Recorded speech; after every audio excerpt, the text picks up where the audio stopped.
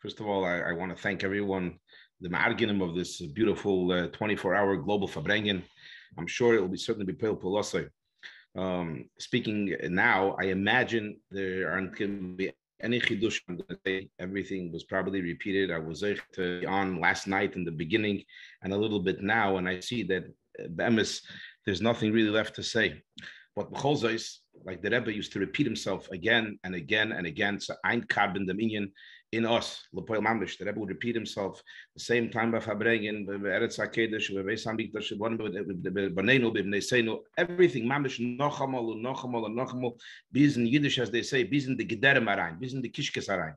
So we have to continuously say it to ourselves again and again, just like we do the mitzvahs again and again, and just like we have certain yemid depagadis that we have again and again and again.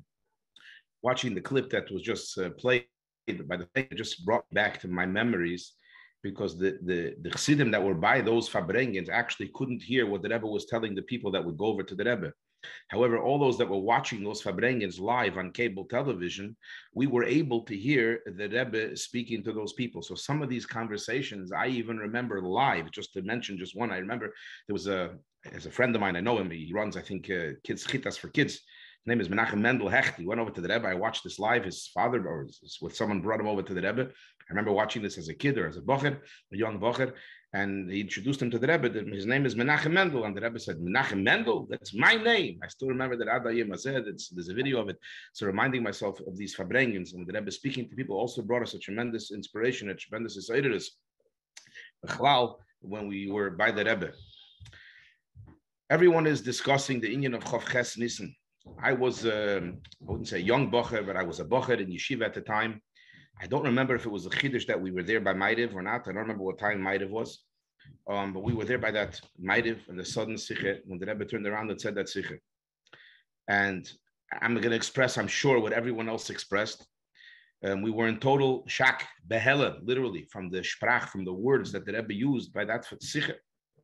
Tut als was gekent, ich getan als was gekent, words that we were never used to hearing. And the Rebbe did speak sometimes scharfe Wörter throughout the years by Fabrengen, but such words were a big chiddush. In fact, in the Tzetlach, beyond the sichos, after the sichos, the Rebbe even referred to the sichos himself, even once by Fabrengen, I think, as the sichos hayodua, harezeu tainosi. Someone wrote to the Rebbe something about why Moshiach is not here. The Rebbe wrote, harezeu tainosi, this was my taine ba sichos hayodua. The Rebbe wrote b'ksav yodei, in the famous sichos. This also by the Rebbe was considered a famous sichos, to give the Chassidim ashokul, to give us a tresel, to wake us up, that we also have to start actually thinking and doing what we're able to do. The truth is, if you break down the sichos, there are two parts to the sichos. I don't mean the beginning part and the hemshech. I mean, even in the part where the Rebbe spoke very sharp about Moshiach, there are two parts to the sichos. One part of the sichos where the Rebbe says, "Tut als was you can to bringen Moshiach." Do whatever you could. Talk to people. Ein zwei, drei, ein actionen. Eires the tail, kelum the tikkun. The aces that the Rebbe used. But there was another nekuda that the Rebbe said, which I think, if we analyze and think about this nekuda, that could assist us legamri to be able to tut als was you can to bringen Moshiach. And I'm sure this was discussed. There's no shayla bedover. I'm just reiterating the obvious. The Rebbe said, how could it be as his recht, as heim by Nacht soll Moshiach nicht kommen und morgen soll Moshiach nicht kommen? How is it possible that it's okay by a Yid, by a Chassid, that it's regular, normal, that Moshiach shall chas v'sholem not come tonight, not come today, and not come tomorrow? Ve'elam ki minhagi noy. That has nothing to do with tut als was it can't and zetar bringen Moshiach. This issue as his recht, that's the yisoid of the whole issue that the Rebbe was giving us at Resel. But the Rebbe was telling us that's not the problem. It has to krich in your kishkes. The hayitochen that Moshiach is not here. And if we get into our kishkes, hayitochen and Moshiach is not here, then avade tut als was you can't. On the way down from the steps, I'm sure this was discussed. You could even see it a little bit on the video. The Rebbe turned to one of the famous Chassidim And the Rebbe said to him 4 words which expresses this nekuda mamish kelei al asayra. The Rebbe told him on the way down, lei noga v'lei poga. The Rebbe was telling him that after all the diburim, what's the problem? What's the issue? As loi noga v'lei poga, that it doesn't give us the tresel. We were then at the time, we were in such shock that we were really worried about. That we were worried about how come Moshiach is not here. But the bottom line, we're worried about what is this that the Rebbe is getting so upset? What can we do now to make the Rebbe happy, so to speak? That was most of the sprach that was going on. B'shas Maaseh, if I remember, a whole night in 770, there were fabrengens and gekocht and all those in Yonim. But at the end of the day, if that's all it is, which is very good, that it should bother us, was bothered the Rebbe without a question. But if that's all it is, then it didn't get into our kishkes. That Moshiach is not here. Once it's recht, that Moshiach as v'sholem won't come tonight. The Rebbe wanted it should become unzer inyan.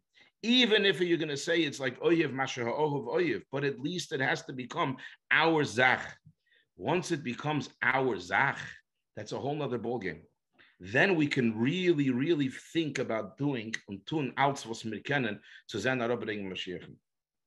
Und bechlal, how do we know what Moshiach is? Although there's a zettel from the Rebbe, famous zettel that Meyom Holchi L'Cheder, the Rebbe writes, I've been dreaming and thinking about a Melech and about Moshiach, and all the tzoros of Klal Yisrael should finish. But when you learn Chassidus and the Rebbe's mamorim beikir, when you learn about Moshiach, it's about the Gilui Elikuz Ba'olam. Because in truth, most or many, not all, but many personal tzoros, if you have emes and bitochen and amun and the Eibishter could solve them without Moshiach. Yeshua's Hashem keherefayim. And Baruch Hashem, the Eibishter shows Nisim, and the Eibishter should continue and will continue to show Nisim Gluyim to those that need it. Sometimes we don't think the Eibishter has enough koyach to change our situation, and that's why we need Moshiach. There are certain things that are ba'ovar, obviously cannot be changed unless Moshiach comes. But certain sodas, we just feel that's impossible to be changed. So it's really a very limited cook on Moshiach. The Rebbe's cook on Moshiach, if you learn the Rebbe's mamorim, Tiffer and Tiffer and Tiffer and Tiffer, and Kemetza Yisrael Me'eretz Mitzrayim, Arenon Niflois, is about the tremendous Gilui Elikus that we're waiting for in the world for Moshiach to come. And what the Rebbe wants, I believe, is that this Nekuda is always getting an emisse tresel, an emisse shokel. And if you give us an emisse shokel, then we could sit down to start to figure out tutals was you can.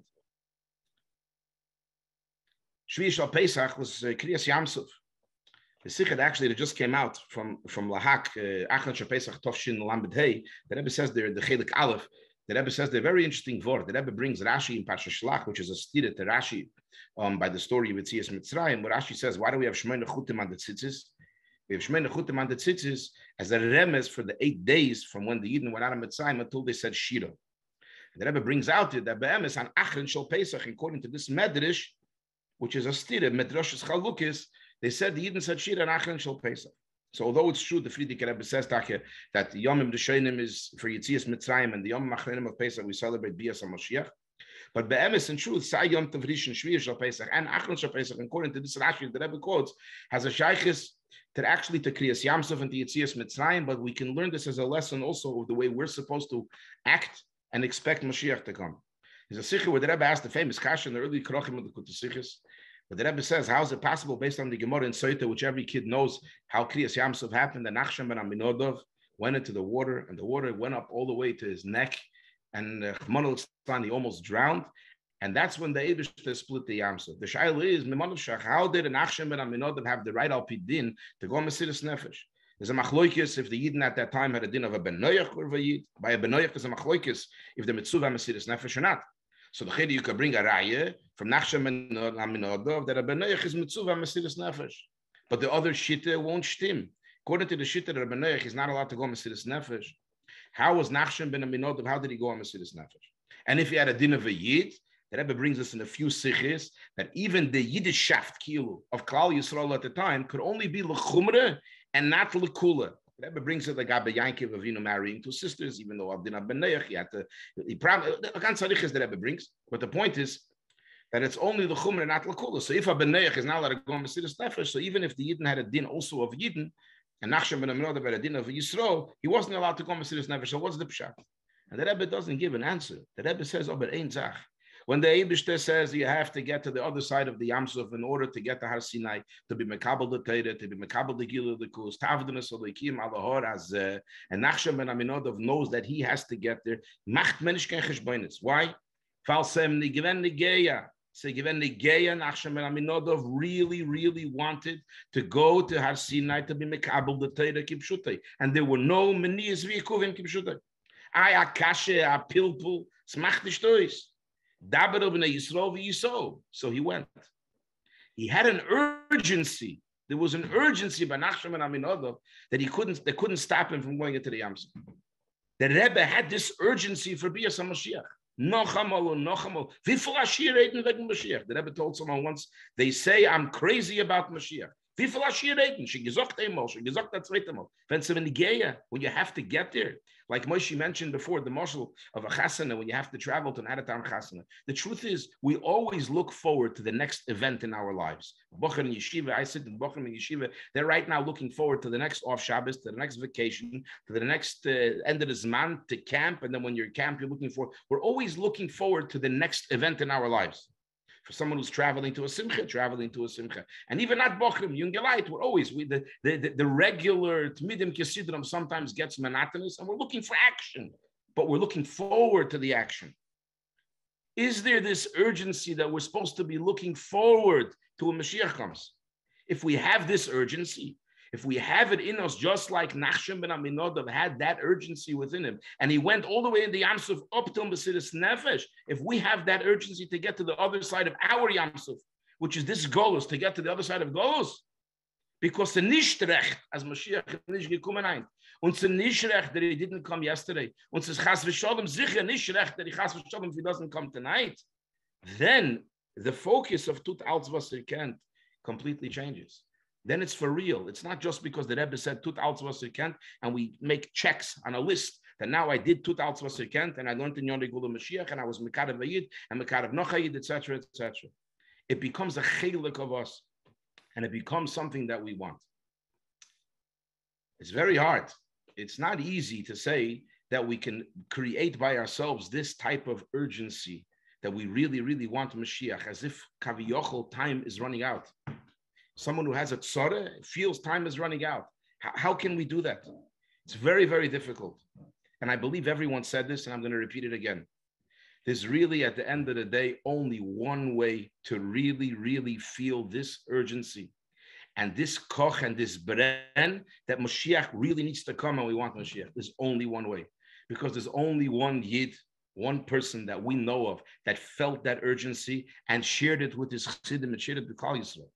And the only way to do that is if we continuously connect ourselves with the Rebbe and we continuously learn the Rebbe's Torah, not specifically only the Rebbe's Torah about the Yoni Mashiach, the emes in every single sichos that you learn or every maimer that you learn, drikt sich oi somewhere, somehow, the Rebbe's koch and sipir to be as Mashiach.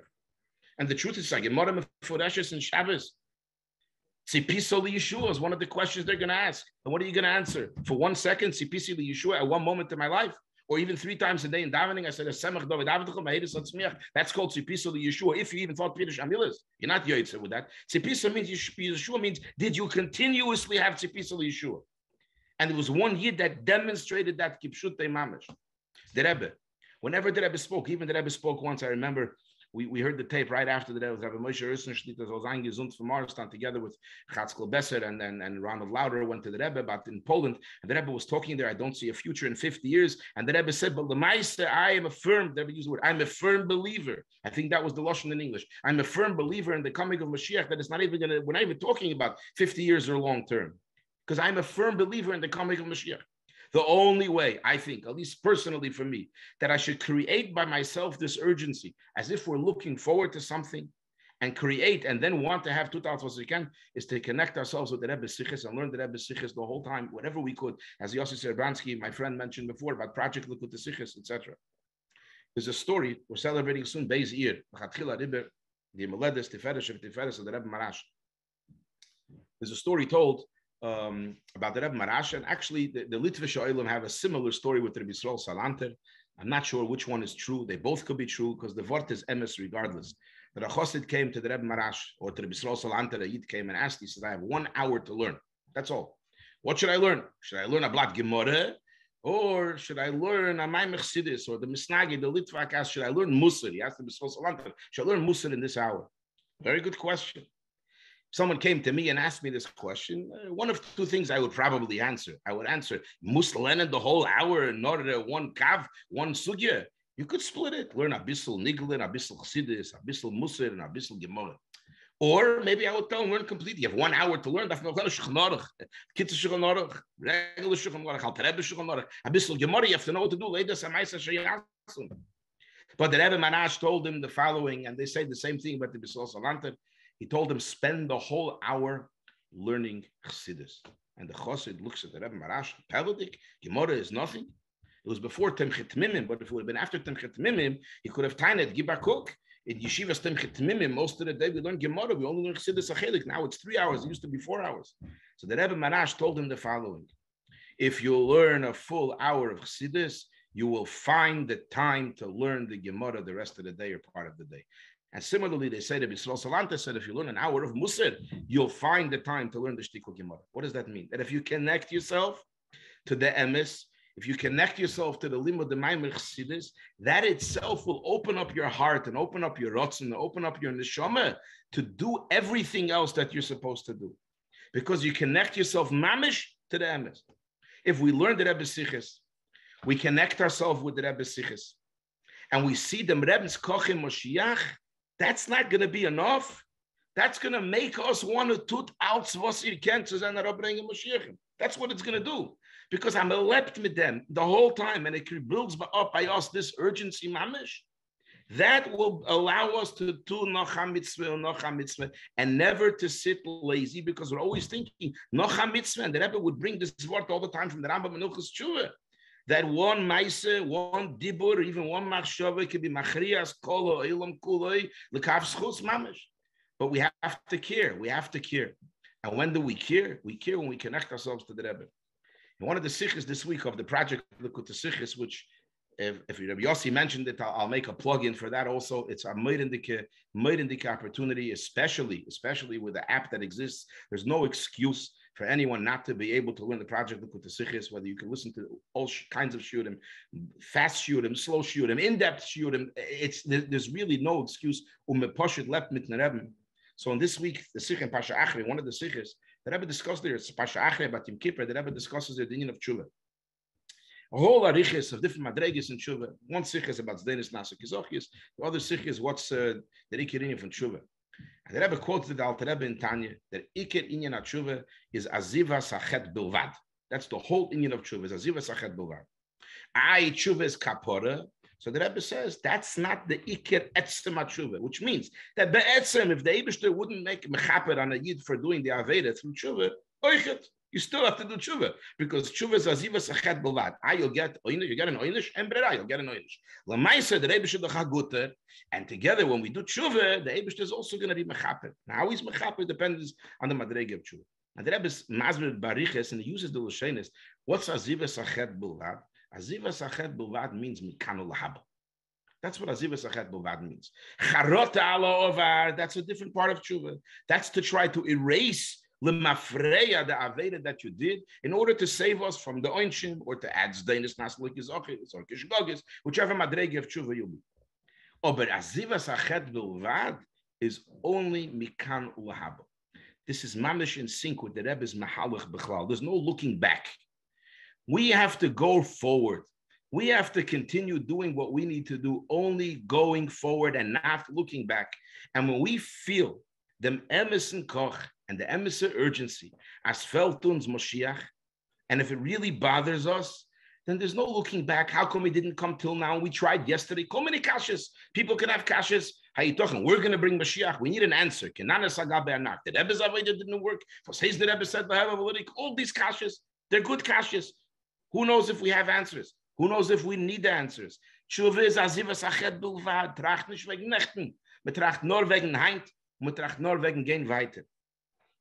And I know and I was hearing a lot about this beautiful Inyan, this beautiful mitzvah, similar to like a crowdfunding, so to speak, of doing mitzvahs. And I think they published before the website and a promo for it. And I just want to give a plug-in for it, a word for it, because it's a meidik gezach. Because the nekuda by the Rebbe was so much mitzvah the Rashba of mitzvah lefarsim oisei mitzvah. Bechlal, it's hepech kol ha'inyonim, to think that every time someone does something good, you have to advertise. The Rebbe was extremely, extremely important to the Rebbe to advertise every good deed that we do, every ma'asim tovim that we do. Why? Because kipshutoi mimenu yiru v'chein yastu, for no other reason. And this inyan, I could do 1 mitzvah, 2 mitzvahs, 3 mitzvahs, 10 mitzvahs, and I do it myself. And the Eibishter knows, and the Rebbe knows, and I know that I'm doing what's right. But the tremendous effect that you could have when you post it and you tell other people that you did this mitzvah, and you did another mitzvah, and another mitzvah, and you create your own page, and you bring other people to also do the mitzvahs, the snowball effect is tremendous, mamish. And it's important if Gans Klal Yisrael, not just Chassidim, Chassidim Chabad. Moshiach is not a Lubavitcher Inyan. Although the Rebbe once did say by Fabrengen that there was a woman who was sitting behind Chassidim, and the daughter asked her, who are they? They're the ones that really, really believe in Moshiach. But this is not a Lubavitcher Inyan. Every single Yid of Klal Yisrael, not just us, other Yidden have to also join and get other Yidden, who will in turn get other Yidden, who will get other Yidden. This is a pyramid without the bluff, a pyramid without the fakeness, that we could bring more Yidden and more Yidden to do mitzvahs. And just to sign up takes a minute. And when we sign up and we get another Yid to do another mitzvah, the fact is we also get schar. That's just icing on the cake. And we hear that we're commemorating this day that the Rebbe gave us this treisel and gave us this shokel, which the truth is every Yom Tov, I want to conclude, it's getting late. Every Yom Tov, there's a cycle for every Yom Tov. The Eibush to realize somehow that you need every single year to go through every single Yom Tov. You need a Rosh Hashanah every year, you need a Sukkot every year, you need a Pesach every year, we need a Yud Shvat every year, we need a Gimel Tammuz every year, we need a Yud Aleph Nisan every year. Because if you go too far without the Hisoirus, apparently the Eibush realized that a Yid, a Nefesh, a Bahamis can forget. So it's important that it's now again Chavches Nisan that we relive and reawaken by ourselves this emeset shukir, this emeset rotzen, and emeset desire to bring Moshiach. And amidst Hashem, we should be zeichet zu zenzich mit nereben dol mato in aguf gashmi lemata me asorat tfochim v'hu yigolenu. Shkoyach.